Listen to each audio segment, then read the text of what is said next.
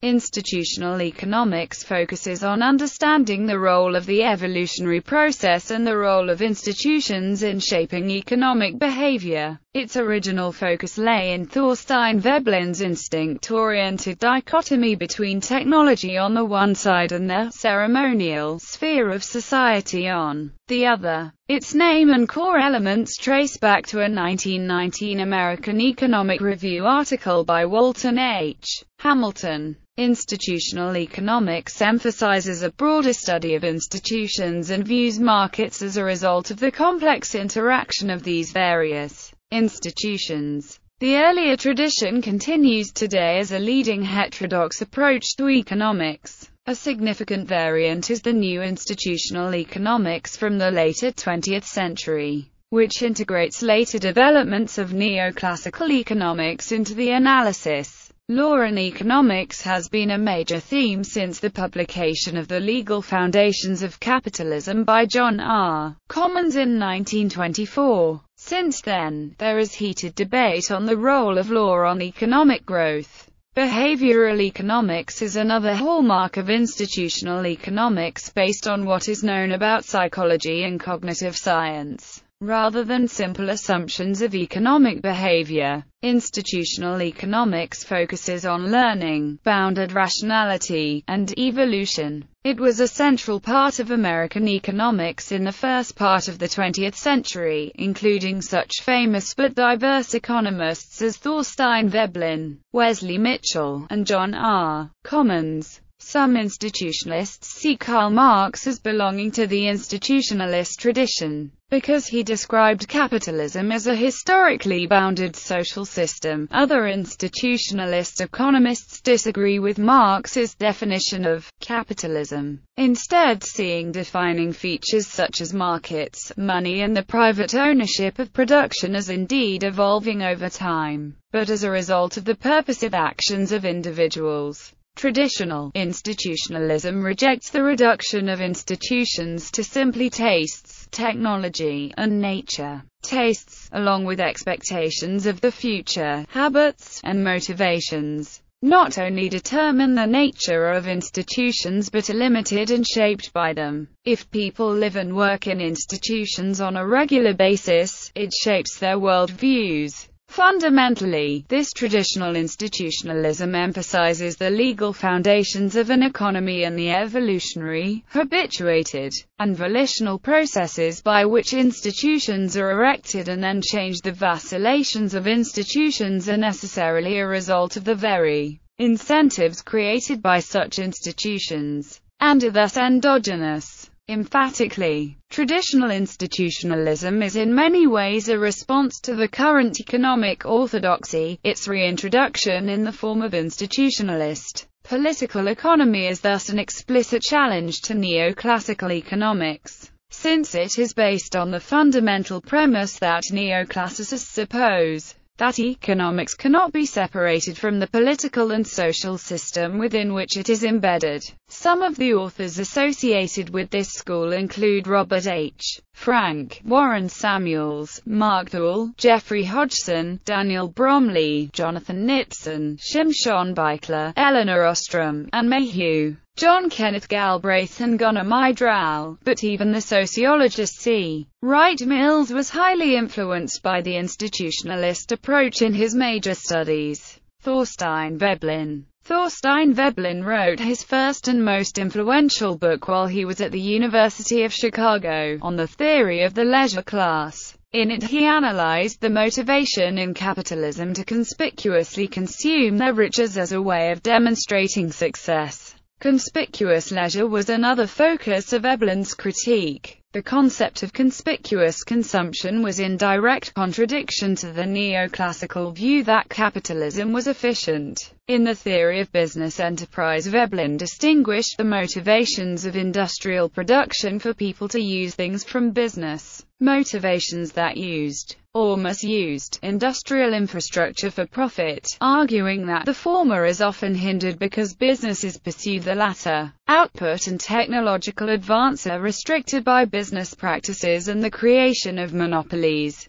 Businesses protect their existing capital investments and employ excessive credit. leading to depressions and increasing military expenditure and war through business control of political power. These two books, focusing on criticism first of consumerism, and second of profiteering, did not advocate change. Through the 1920s and after the Wall Street crash of 1929, Thorstein Veblen's warnings of the tendency for wasteful consumption and the necessity of creating sound financial institutions seem to ring true. Veblen remains a leading critic, which cautions against the excesses of the American way. Thorstein Veblen wrote in 1898 an article entitled "Why is Economics Not an Evolutionary Science?" and he became the precursor of current evolutionary economics. John R. Commons. John R. Commons also came from Midwestern America. Underlying his ideas, consolidated in institutional economics, was the concept that the economy is a web of relationships between people with diverging interests. There are monopolies, large corporations, labor disputes and fluctuating business cycles. They do, however, have an interest in resolving these disputes. Commons thought that government should be the mediator between the conflicting groups. Commons himself devoted much of his time to advisory and mediation work on government boards and industrial commissions. Wesley Mitchell. Wesley Clair Mitchell was an American economist known for his empirical work on business cycles and for guiding the National Bureau of Economic Research in its first decades. Mitchell's teachers included economists Thorstein Veblen and J. L. Laughlin and philosopher John Dewey. Clarence Ayres. Clarence Ayres was the principal thinker of what some has called the Texas School of Institutional Economics. Ayres developed on the ideas of Thorstein Veblen with the dichotomy of technology and institutions to separate the inventive from the inherited aspects of economic structures. He claimed that technology was always one step ahead of the socio-cultural institutions. It can be argued that Ayres was not an institutionalist in any normal sense of the term, since he identified institutions with sentiments and superstition, and in consequence institutions only played a kind of residual role in this theory of development, which core center was that of technology. Ayres was under strong influence of Hegel, and institutions for Ayres had the same function as shine for Hegel. A more appropriate name for Ayres' position would be that of a techno-behaviorist, rather than an institutionalist. Adolf Berle. Adolf A. Berle was one of the first authors to combine legal and economic analysis, and his work stands as a founding pillar of thought in modern corporate governance. Like Keynes, Berle was at the Paris Peace Conference, 1919, but subsequently resigned from his diplomatic job dissatisfied with the Versailles Treaty terms. In his book With Gardner C. Means, The Modern Corporation and Private Property, he detailed the evolution in the contemporary economy of big business, and argued that those who controlled big firms should be better held to account. Directors of companies are held to account to the shareholders of companies, or not, by the rules found in company law statutes. This might include rights to elect and fire the management, require for regular general meetings, accounting standards, and so on. In 1930s America, the typical company laws did not clearly mandate such rights. Berle argued that the unaccountable directors of companies were therefore apt to funnel the fruits of enterprise profits into their own pockets, as well as manage in their own interests. The ability to do this was supported by the fact that the majority of shareholders in big public companies were single individuals, with scant means of communication, in short, divided and conquered. Berle served in President Franklin Delano Roosevelt's administration through the Depression, and was a key member of the so-called Brain Trust, developing many of the New Deal policies. In 1967, Berle and Means issued a revised edition of their work, in which the preface added a new dimension. It was not only the separation of controllers of companies from the owners as shareholders at stake. They posed the question of what the corporate structure was really meant to achieve. Stockholders toil not, neither do they spin, to earn dividends and share price increases.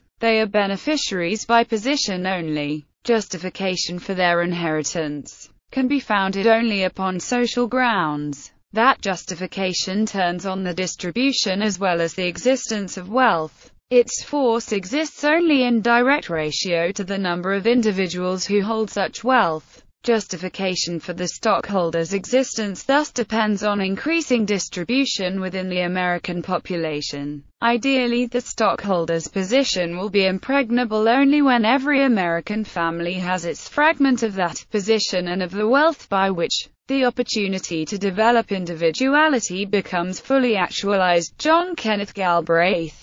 John Kenneth Galbraith worked in the New Deal administration of Franklin Delano Roosevelt. Although he wrote later, and was more developed than the earlier institutional economists, Galbraith was critical of orthodox economics throughout the late 20th century. In The Affluent Society, Galbraith argues voters reaching a certain material wealth begin to vote against the common good. He coins the term conventional wisdom to refer to the orthodox ideas that underpin the resulting conservative consensus. In an age of big business, it is unrealistic to think only of markets of the classical kind. Big businesses set their own terms in the marketplace, and use their combined resources for advertising programs to support demand for their own products. As a result, individual preferences actually reflect the preferences of entrenched corporations, a dependence effect, and the economy as a whole is geared to irrational goals. In the new industrial state, Galbraith argues that economic decisions are planned by a private bureaucracy, a technostructure of experts who manipulate marketing and public relations channels. This hierarchy is self-serving, profits are no longer the prime motivator, and even managers are not in control. Because they are the new planners, corporations detest risk, requiring steady economic and stable markets.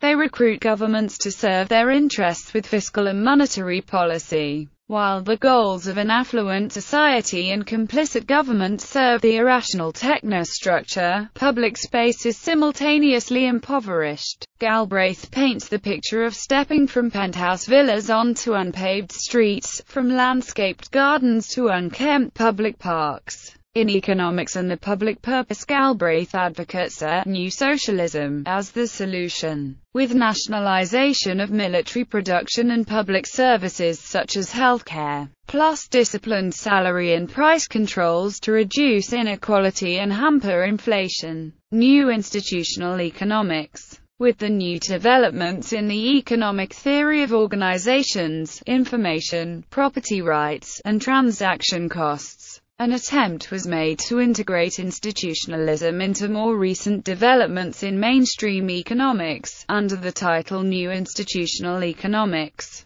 Institutionalism today. The earlier approach was a central element in American economics in the interwar years after 1919, but was marginalized to a relatively minor role as to mainstream economics in the post-war period with the ascendance of neoclassical and Keynesian approaches. It continued, however, as a leading heterodox approach in critiquing neoclassical economics and as an alternative research program in economics, most notably through the work of Ha-Joon Chang and Jeffrey Hodgson. The leading Swedish economist Lars Paulsson still is a believer in institutional economics. He is an outspoken opponent to all kinds of social constructivism and postmodern relativism. Criticism. Critics of institutionalism have maintained that the concept of institution is so central for all social science that it is senseless to use it as a buzzword for a particular theoretical school, and as a consequence the elusive meaning of the concept of institution has resulted in a bewildering and never-ending dispute about which scholars are institutionalists or not, and a similar confusion about what is supposed to be the core of the theory. In other words, institutional economics have become so popular because it means all things to all people, which in the end of the day is the meaning of nothing. Indeed, it can be argued that the term institutionalists was misplaced from the very beginning, since Veblen, Hamilton and heirs were preoccupied with the evolutionary forces of technology, and institutions had a secondary place within their theories.